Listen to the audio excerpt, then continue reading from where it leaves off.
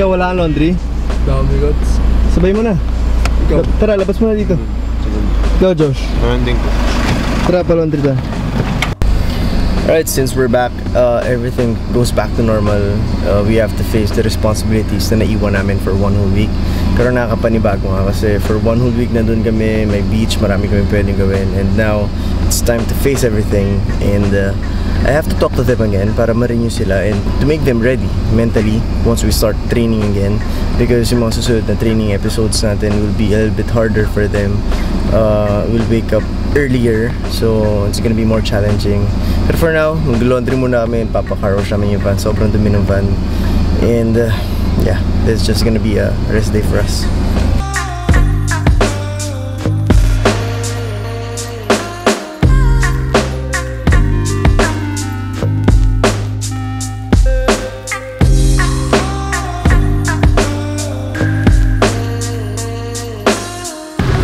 Alright, so we're here and papa-car wash muna namin si Grandy.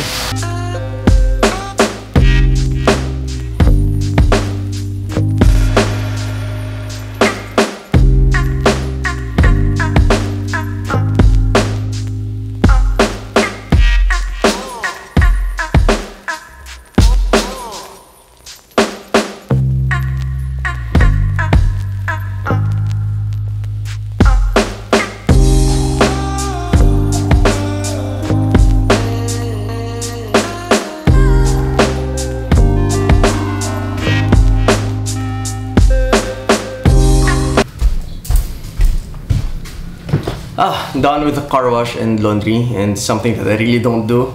Pero sometimes you really have to learn sa sarili mo, and yeah, I'm happy nagawa ko yun. And guys, I just want to talk about something kasi may nag-message sa akin, very long message pero summarize ko na lang. And marami nag-message sa akin about this, asking for my advice. So naisip ko sagutin through a video. So guys, ang tanong lagi is ganito.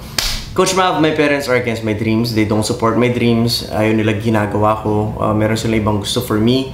What should I do? Should I continue doing what I love or makinig ako sa kanila? Guys, ganito lang kasimple yan. Most of the time, we obey our parents because we want to save the relationship that we have right now. And while doing that, we sacrifice the thing that we love the most for the relationship that we have. Of course, it's common na talagang it's family first. Pero it's also a must that you have to understand na you have to learn to sacrifice the relationship that you have right now if talagang hindi ka nila maintindihan. Kung kaya mo yung daanan, it's gonna be really painful for you for the long-term relationship that you will have in the future. So, paano mangyayari yun? If you are trying to do something you don't love, darating ka dun sa limitation mo, sa peak na limitation mo wherein you're gonna be unhappy and babalikan mo yung day na meron ka pang chance na gawin yung mga gusto mo, and then sabihin mo sa parents mo, Ma, pa, ginawa ko naman yung gusto nyo, hindi talaga ako masaya, gusto ko talaga gawin yung gusto ko gawin. Or worse, paano kung wala ka talagang lakas na loob sabihin yun, you're just gonna live the life na you're not really happy about. So for me, you're just trying to save the relationship that you have right now, pero ang magsasuffer is the relationship that you will have in the future kasi babalik at babalik ka dun sa isang bagay na gusto mo.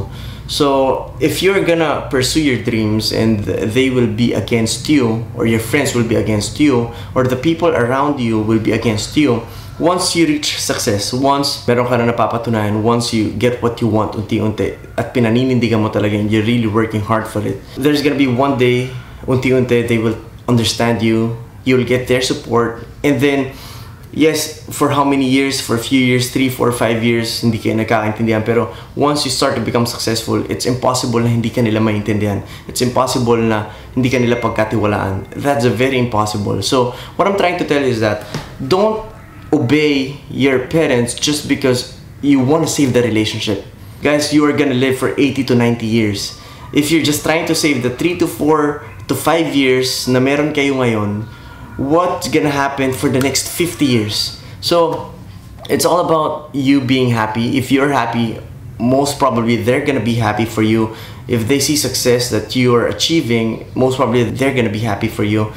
Pero you don't sacrifice the thing that you love, because that something will actually help the relationship between you and your parents, you and your friends, to make it longer in the long-term run. So for me, ganun kasi nangyari sa akin. For how many years, wala naman nakaintindi sa akin totally. So, daming sabi, huwag mo gawin yung gusto mo kasi yung gusto mo will not support you financially pagtagal, will not support your future family, and hindi yan makakabuhay ng pamilya. So, lots of things. Pero, I stayed true to myself and hindi ko pwede lokohin sarili ko. I really have to do what I love kasi buhay ko to. If you don't support me for now, it's okay. But I'm gonna do what I love. One day you will understand me and dumating na yung araw na yun sa part ko. So guys, if you're in that stage, you have to really fight for what you want. It's gonna be really painful for you. No one will really understand you. Pero kung ganun ka kadesidido, you will get what you want one day. Not only what you want, but you will save the relationship that you have between you and your family, you and your friends. And you can be happier. Everyone around you will be happy for you. So, guys, that's gonna be my answer.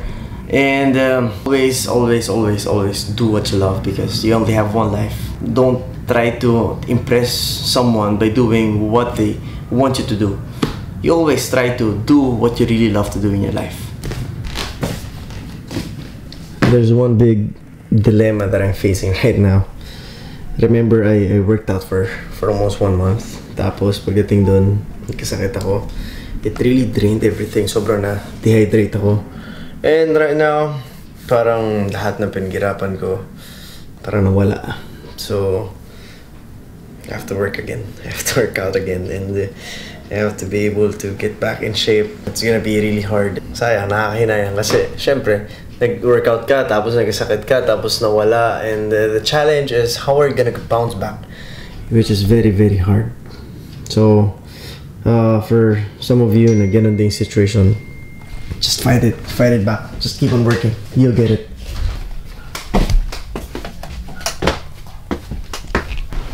Sa'yo na tayo ulit. Dito na ako. Hindi ka nakikita, madilim. Ayos na.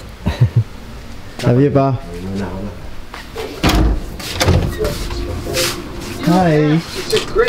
Hi. Hi, Josh. Napanood nyo? Party boys. Bogso.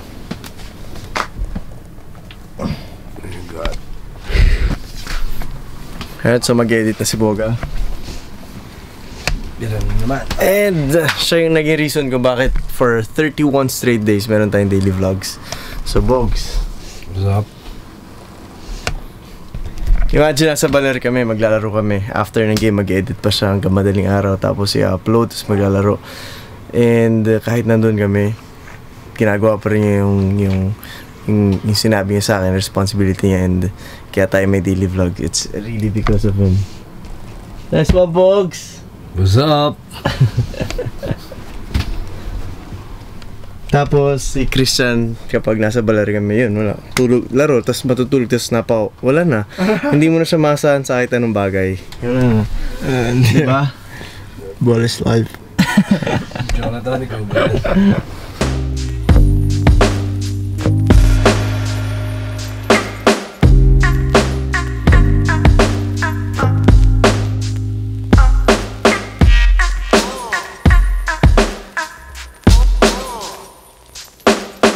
Kamusta yung baler natin? Masaya. Bitin. Gusto mo bumalik? Balik tayo bukas? Sige.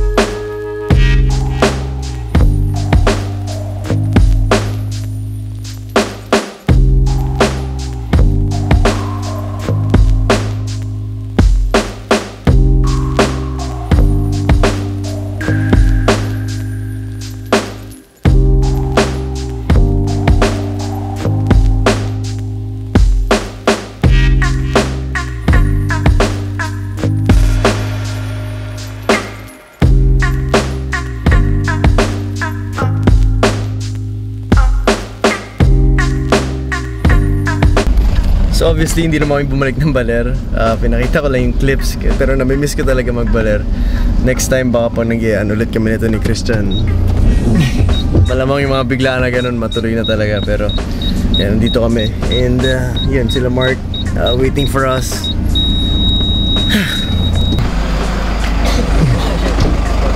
Tayo galing. Sa baler. Siya, baka kagkakapin na uwi. Wala, kamusta? Okay lang, Coach. Ano, Ano Mark? Sino yun? Sino yun? Ano yan? Ha? Yabang naman noon. Patingin nga ng katawan mo. Dito. Kaya ba? Grabe naman yung improvement noon. Kasi yung 1 week kayo, tuloy-tuloy ako eh. Batak na batak ka. Patingin nga, ang laki na. Laki na. Nakaganon ko eh. Laki ng tenga. Kakasigaw ko yan. Kakasigaw eh. So dahil Valentine's Day tomorrow, hindi muna kami magtitinda ng pares. Mukhang may ka-date si Jess. Yeah, Jess, easy ka lang ha. Baka pagbalik mo dito, may panganay ka na ha. Pag uwi mo. So Jess, ang pogi mo dyan. Ganyan ka na makipag-date ha. Ingat ka kay Jess ha.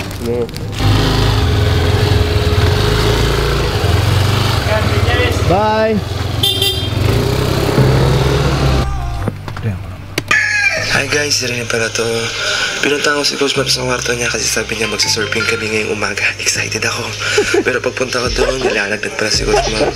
Pati si Coach Jello, nilalagnat din. Yung iba, tulog pa. Yung iba, naglalaban sa baba. So, may mga remaining games pa. Tignan natin kung ano mangyayari. So, dito surfing. Malas ko.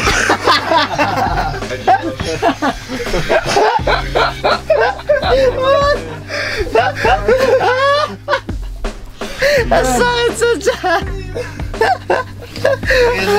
yun yung vlog na second day namin ng game sa baler. Kung hindi nyo pa napapanood, anong vlog na Bogs? Vlog 86 ata to or 85. Basta, ito yung second day namin sa baler. Tapos, kasi nga, sobrang nilalagnat ako nun. Tapos sabi ko, Karen, ikaw na muna bahala, ikaw na muna mag-vlog habang natutulog ako. Tapos, nakita ko yun, sobrang, ano masabi mo, Chan? Ako o si Rene, yung mag-vlog? Rene Si Rene lang, no? No, Josh? Si Kuya na lang, Coach. I-comment nyo sa baba kung sino mas gusto nyo. Si Rene na lang or ako yung mag-vlog. Pero tingin ko si Rene na lang eh. May sense of humor, no, Bogs? Si Rene ang pipiliin nyo, sigurado. Pastig. Hi guys, si Rene pala to. So guys, kung napapanood nyo to, malamang napanood nyo na yung vlog na yon. Tapos ngayon pa lang ini-edit ni Boga kasi nga 1 week delay kami. Pero, ne, ikaw na lang mag-vlog ha, ikaw na lang mag-vlog. Shots. Ano? Ano po? Alis ka na? Ako.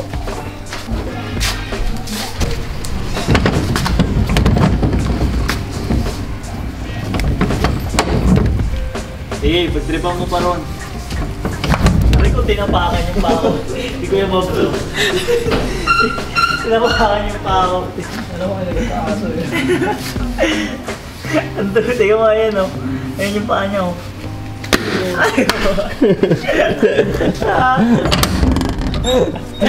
Sabi na eh. Butik na. Ay, iwas yung kamay. Sakit? Hindi.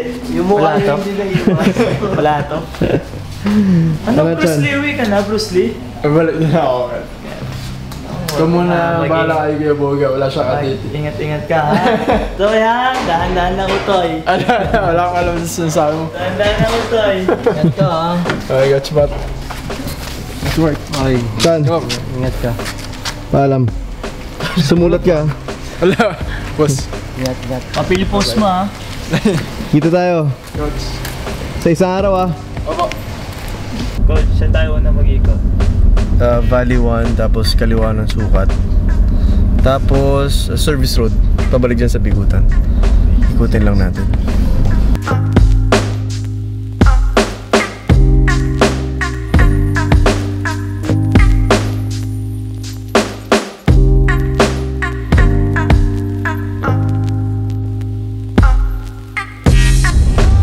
Saan?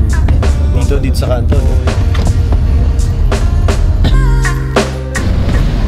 Ay, nung nagpapares.